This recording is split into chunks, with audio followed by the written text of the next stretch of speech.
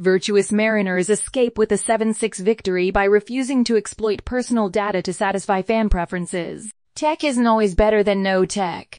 In my naive teenage years, I recall being impressed by the work a friend was doing on behalf of a major software company. Instead of making random choices, advertisements can be better matched to each user's unique preferences and interests based on their online activity.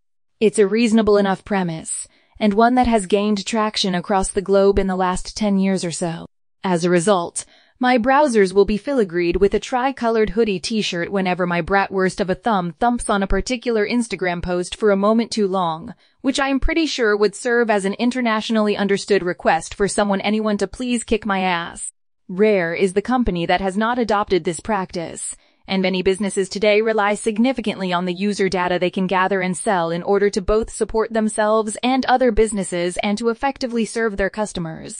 Thanks for watching. Please like, share, and subscribe for sports news update like this one. In this regard, the Seattle Mariners have been iconoclasts. Seattle has steadfastly refused to create a squad that consistently and handily wins baseball games, despite constant user comments and data contributions, both requested and unrequested. The Minnesota Twins were defeated 7-6 tonight, and while it could have been considered a cruise control triumph, Paul Sewald saved the day late on, echoing their one-run victories in 2021 and 2022. On the other hand, and more significantly, this was a key victory the MAS took away from the first-place Twins while tempting catastrophe like a mythological Hellenic hero defying the gods, with Minnesota starter Sonny Gray cruising for much of the evening. Although they were hardly gods, Minnesota's lineup repeatedly tested Logan Gilbert, who struggled to retire hitters and saw his pitch count rise due to foul balls and extended innings even as he worked his way up to a decent line that he later described as meeting the bare minimum. The MAs were staring squarely at another dismal start to a series as Gilbert stalked off the hill with Seattle down 2-0. Gilbert managed to avoid further harm courtesy to a bold move by Jose Caballero. As the hitters continued to exhibit signs of pressing, the irritation became apparent. The club is conscious that the manner they've played has put the next 2 weeks under close scrutiny, determining whether they'll be adding or removing from their big league lineup this year, Paul Sewald said recently. After a third-inning strikeout that ended the inning, J.P. Crawford scowled in aggravation, and after Eugenio Suarez whiffed to finish the fourth despite getting on base earlier in the game, he nearly crushed another bat to kindling. Suarez, one of the team's loudest spokespersons, spearheaded efforts to energize the team during Sunday's triumph, and continued to speak out as the game entered the fifth inning today, especially as Scott Surveys acknowledged the team was having trouble early on.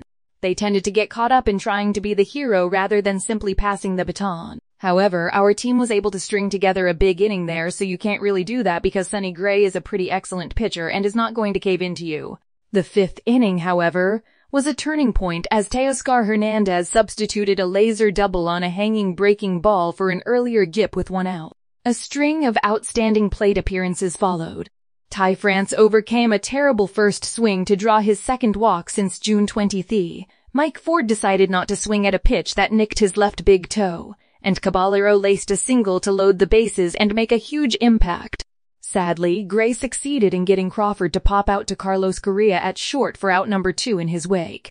I haven't seen anything this year that has been an easier source of unhappiness for Julio Rodriguez than having to control his desire to be the hero. Nevertheless, Julio laid off 2 sliders down and away, and a fastball just above the top rail to drive in a run and advance everyone a station, despite being down 1-2 early on due to an unfortunate foul tip. Of course, nothing could be less valiant than driving in 2 runs by fighting off a fastball thrown the other way. Although Seattle would eventually gain a 7-3 advantage on a hit and run by Cal Raleigh and a huge home run by Suarez, this was the pivotal moment this evening. Jared Kelenic takes advantage of an opponent's errors in the team's 4th consecutive at-bat, with the bases loaded. This evening, Minnesota was plagued by shoddy play, with backstop Ryan Jeffers in particular turning in a genuine butcher's performance.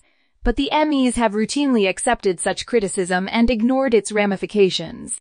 Instead, by squeezing out plate appearances, punishing a starter on the 3rd pitch of the order, and relying on their best bullpen pitchers to hold the line, the Mariners won this game in their own unique style. They could be listening after all.